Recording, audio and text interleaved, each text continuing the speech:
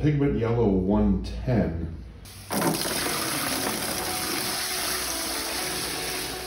Guerra Paint and Pigment started in 1986. Art Guerra was a muralist in New York City and an artist, and just very frustrated with the quality of paint available to him. So he wanted to use higher quality pigments and a much wider selection of pigments, and so that was the foundation of the business. We are a tiny little team. We are mean and lean and mighty. Guerra! Nice. We make over 220 single pigment concentrates. I grind the pigments in ceramic mills, ceramic lined mills from the 1940s. It's the backbone of all the colors that we make.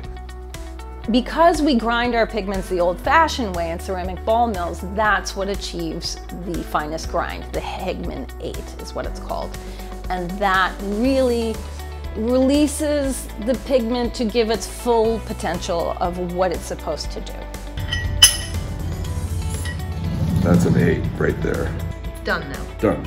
It's beautiful. Ground. Organic nickel violet. Beautiful. Gorgeous. We make it easy for you to make your own paint. So paint is made up of some very basic components.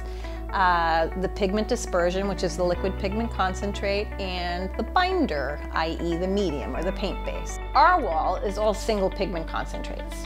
So we have the largest selection of color in the world, and we certainly have a collection of extinct pigments that you won't find anywhere else. We have the world's supply of quinacridone gold. We have the last of that in the world. Quinacridone gold is a really beautiful, very transparent color that's really prized in the art world.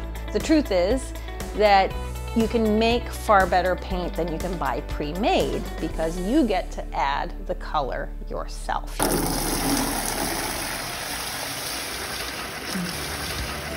Making paint is actually really complicated. It's all kinds of chemical formulas, and you have to be very specific and very careful. The knowledge base is huge, and the amount of work is huge. It's completely quality driven, almost to our detriment.